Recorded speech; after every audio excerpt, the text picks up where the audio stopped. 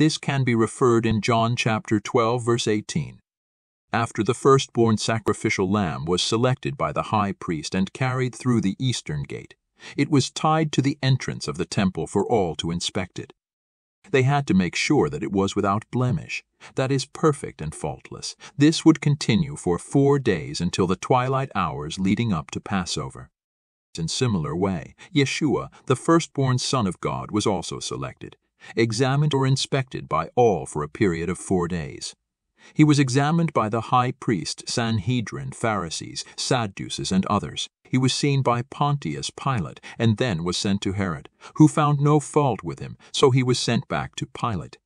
After 4 days, and after Yeshua was tied to the entrance of the temple, so to speak, Pilate declared, "I can find no fault with this man." Yeshua, the perfect Lamb of God, was declared worthy to be the Passover lamb.